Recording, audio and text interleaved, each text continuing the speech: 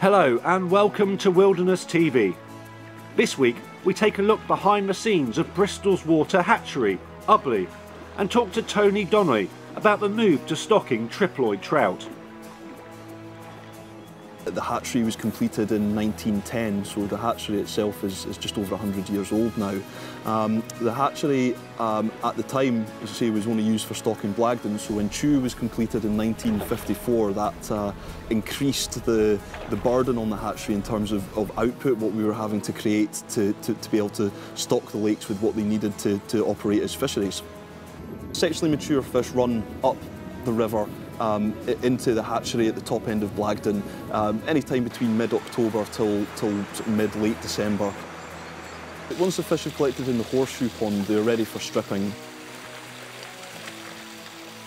As you all know, that Blagdon Lake is down here off to my right here.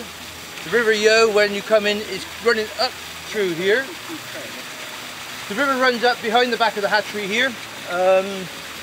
And it goes on up the river. We put some boards down the river and divert the fish up into the hatchery here. It's an old mill leat. There used to be a mill in the house here, sort of thing, and the water was fed there before they had the hatchery here, and that's why I think they built the hatchery here, because it was a ready-made place with the leat there. We've got an awful lot of fish run up, but most we've had it for a few years. Whether it's because we've got high water level, or whether you lot didn't catch them this year, I don't know. We're breeding them better in fighting better, I think. That's our excuse. But yeah, we've got loads of fish run up. Last year, I think in total, we had about 25 browns run up. John tells me we've had over 200 run up so far this year. So, right, start off with a rainbow then. Right, the normal stocky, really, isn't it? So, yep. So what we really do is she is nice and ready. You can always tell that she's soft under the tummy. It's good practice to first of all strip the eggs from at least 2 or 3 females into a bowl. Very important to keep water out of the equation, because this causes the eggs to harden and prevents the sperm from being able to fertilise the egg. So first of all, we collect up the hen's eggs, strip those into a clean basin, and once we've got eggs from a few hens, we're then ready to strip the milt from the cockfish. The eggs are stripped out of them and fertilised, the eggs are laid down, and we have to wait for them to eye up and hatch. Once the eggs have hatched, they're at the alevin stage. Depending on water temperature, ideally that will be anything from 2.5 to 5 weeks. The colder it is, the longer that takes. Once they've absorbed their egg sac and they're no longer alevins, they then turn to first feeding fry or swim up fry. At this point, it's very important to be feeding them regularly to get them used to the feeding, so that their palate gets used to taking food. We then move them into bigger fry tanks, ideally on the spring water supply down here at Blagdon. And there we have constant water temperature and they grow nice and quickly.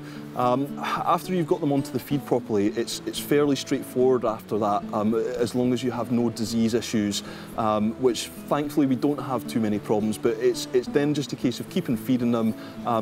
We have to grade them a few times to take off the faster growing from the slower growing. This improves feeding efficiency and therefore the sort of reduces your feed costs and makes it more economical for us to be stocking as many fish as we do.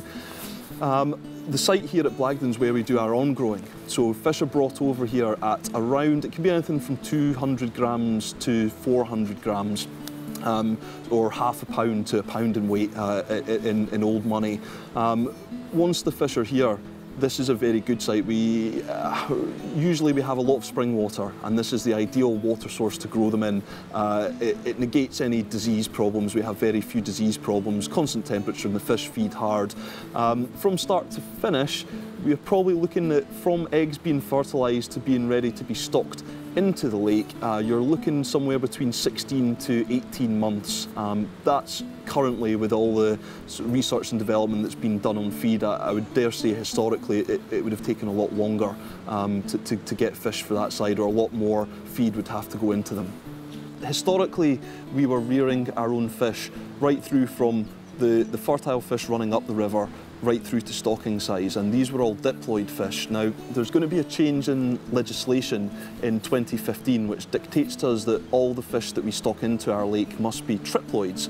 Now, it is a shame that we're going to lose the heritage of rearing and stocking our own fish, especially our own brownies, which we've had generations and generations of, right from back in the very first stockings in 1904. But you know, it's not a bad thing that things are going to change. Once we go to stocking all triploids, that does have benefits to us on the fish rearing side, and I would also dare say that it'll have benefits to the anglers as well. So there's not a huge difference in how we will be rearing the triploids compared to previously how we did it with the diploids. What we'll do is we're buying in eggs from a reliable certified source, triploid eggs that have been pressure treated. The eggs come in at the idova stage, so it saves us around three weeks or 4 weeks of labour of picking dead eggs in the hatchery. When they come in at the idova stage, they're usually 5 to 7 days away from hatching. You don't suffer many mortalities, and it just reduces the workload on us, and also reduces the chances that a change in water at the hatchery could cause mortalities amongst the eggs. After that, there's going to be no difference in how they're reared. The only difference between them is that we will find that the triploids will be growing much quicker than the diploids. From speaking to other people that have been rearing triploids for a long time, there's a feeling that once the triploids get to around 1 pound in weight, that's when you really start to notice the difference. The growth rate really kicks on then, and that's where you can pack on the weight really quickly. The wisdom behind the change into stocking all triploids rather than being able to stock diploids is to protect wild fish from things like genetic integration. And if you have fish that are non-native or genetically not native to a certain area and they start reproducing naturally, then they are outcompeting the natural fish from that ecosystem for food resources and for habitat.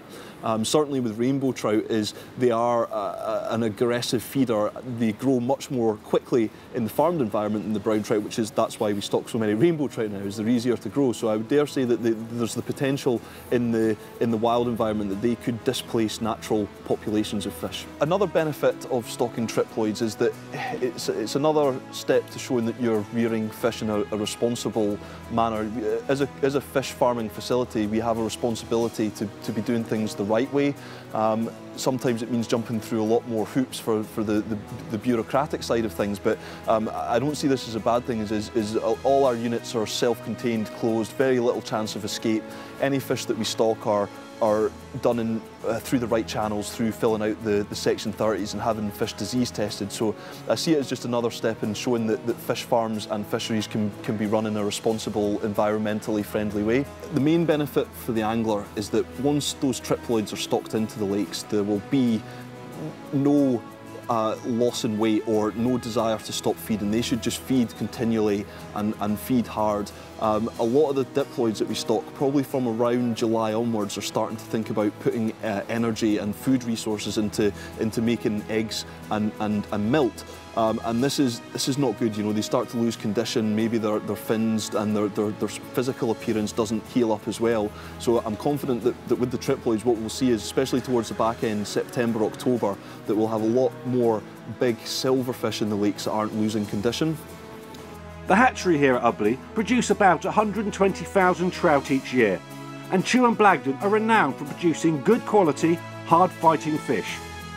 We've enjoyed our visit to Ubley and are looking forward to a great year's fishing on the lakes. If you would like to visit the hatchery, then join our Facebook page at www.facebook.com/WildernessTv, and we will let you know when Ubley have their next open day. Thanks for watching, and tight lines.